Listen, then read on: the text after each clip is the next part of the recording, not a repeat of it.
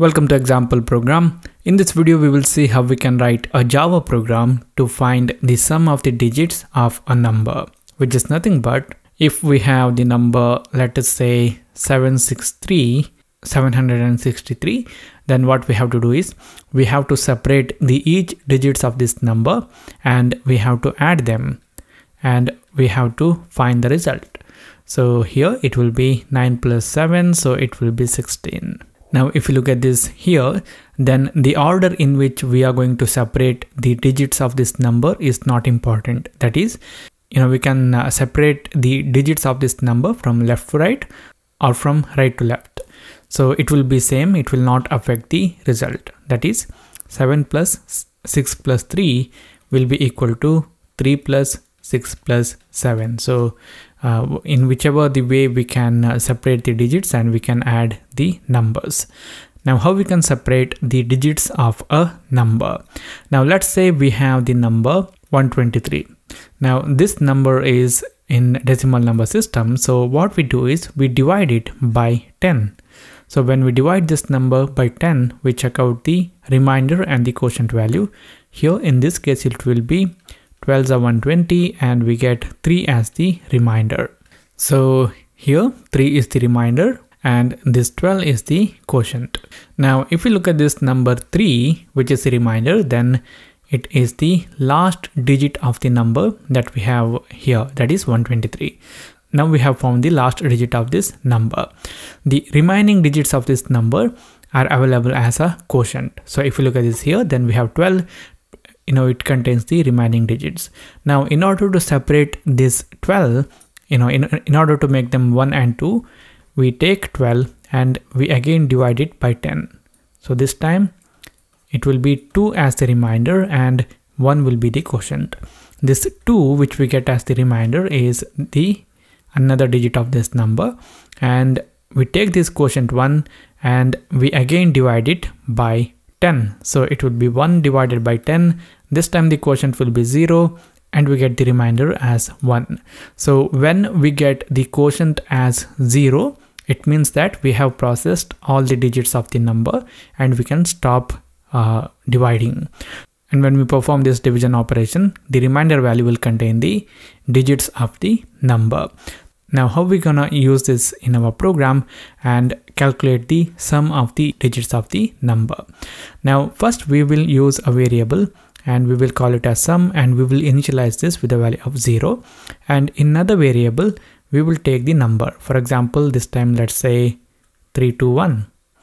Now what we do is, as long as this number variable contains a value greater than 0, we will divide the number variable's value by 10. So we will use a while loop and the condition will be number greater than 0. So as long as this number variable contains a value greater than 0, we want to do some particular operation, and that is, first we want to find out the remainder value when we divide number by 10.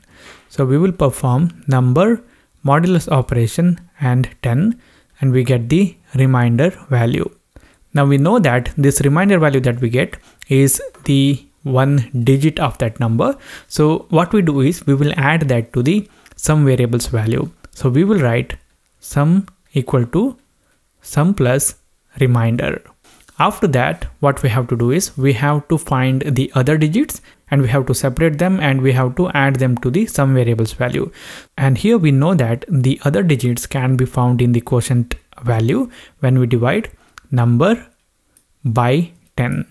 And what we do is we will store that back in the number variable and we will make this loop run until this quotient value becomes 0 or this number variable contains a value 0.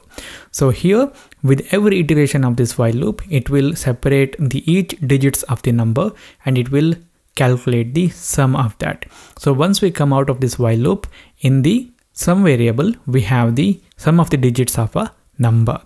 Now here we are performing the division operation and that's why we get the quotient value, and here we are using this modulus operator and that's why we get the remainder value.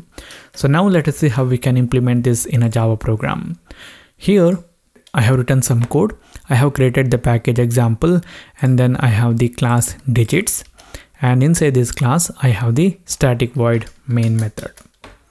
Now here inside this class, let us declare the variables that we are going to use.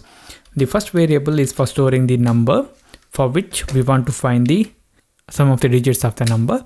So I'm going to initialize this right here, and I'm not going to take the input from the user. I want you to make that modification. And after that, we need another variable for storing the sum, and I will initialize this with the value of 0. We need another variable for storing the remainder value that we are going to calculate. Now after this, we will use a loop, and here I'm going to use the while loop. As long as this number variable contains a value greater than 0, we want to perform a set of operations, and that is, first we want to find the remainder. So we will write remainder equal to number modulus operator and then 10. And after that, we will add the remainder variable's value to the sum variable's value. So we will write sum equal to sum plus remainder. And after that, we have to find the other digits of the number or the quotient, and we have to store that back in the number variable. So we will perform number divided by 10. We get the quotient value this time, and we will store that back in the number variable. So here, for the first iteration of this while loop, the number variable will contain the number 1, 2, 3 that we have initialized in here.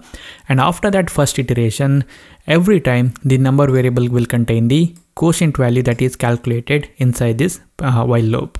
And when this quotient value becomes 0, this while loop will stop. Or when this number variable contains that 0, the while loop will stop. So once we come out of this while loop, inside the sum variable, we have the sum of the digits, and we will print that out to the screen. So I'm going to use system.out.printf, and here I'm going to say sum of the digits is %d, and we will display the value present in the sum variable. Now I'm going to save this program and I'm going to run this. Sum of the digits is 6. That's because the number is 1, 2, 3. 1 plus 2 plus 3, which is equal to 6. Now here you can write this program in multiple ways, and you can make it much more simpler. We can eliminate the use of this remainder variable. We can write it without using the remainder variable. So what we have to do is, when we find the remainder value, we have to directly add that to the sum variable. So we can write in here as sum equal to sum plus number modulus 10, and we can further simplify this, and we can write here sum plus equal to number modulus 10, which will be same as sum equal to sum plus number modulus 10. And here also we can simplify this one, and we can make it number divided by equal to 10, and it will be equal to number divided by 10.